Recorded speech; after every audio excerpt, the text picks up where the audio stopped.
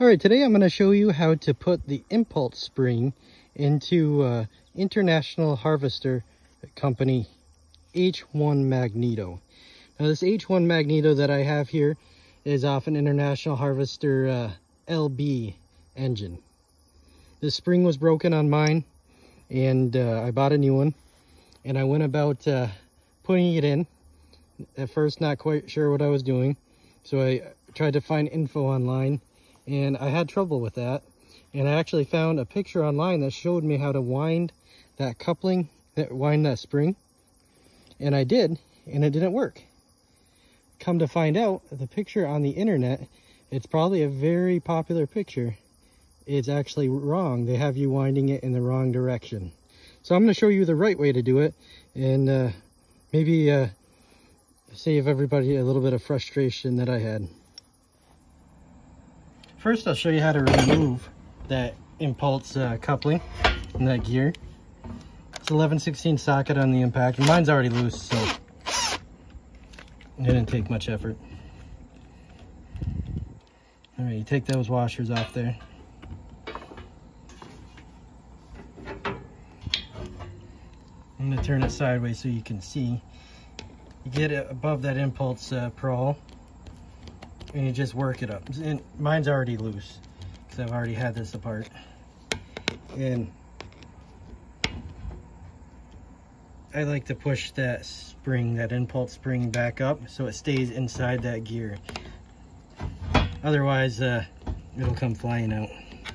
I already have the new one in on this one.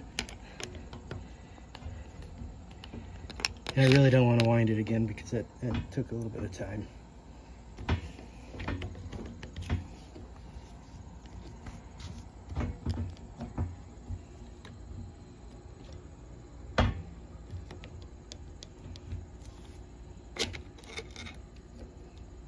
Got to work it around evenly.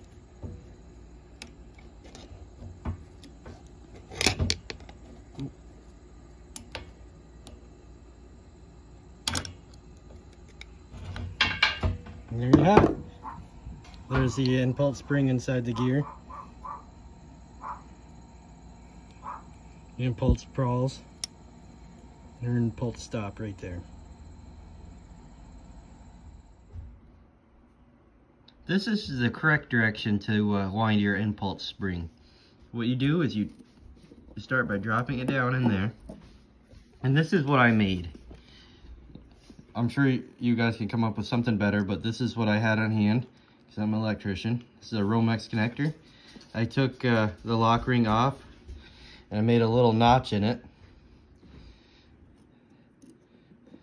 It sets in just like that. The end of the impulse spring sits in that notch, and then I use this big screwdriver and I wind it up.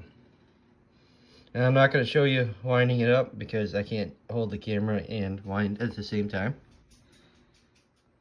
Alright, so here is the finished product.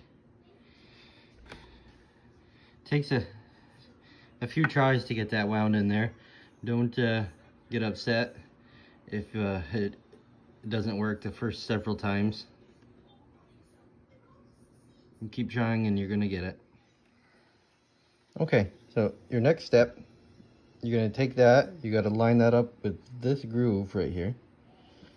And this pin has to drop into this slot. So first line up that groove, get it in there just enough to catch it. And I'm gonna try to set the camera here. I don't know if this is gonna work. Nope. You're gonna have to hold the impulse prowl just to get that pin past, and you're putting a little more tension on it.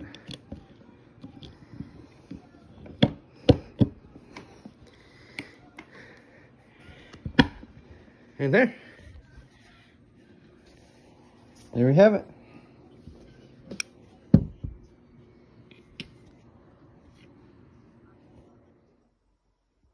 Here's the Magneto installed on my little LB engine. I wanted to show you what it sounded like when you have the right snap. So to turn this flywheel, listen.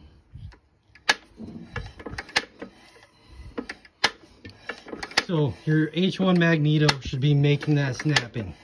If it's not making that snapping sound, that's when you know you have a problem. And it's easy enough to fix.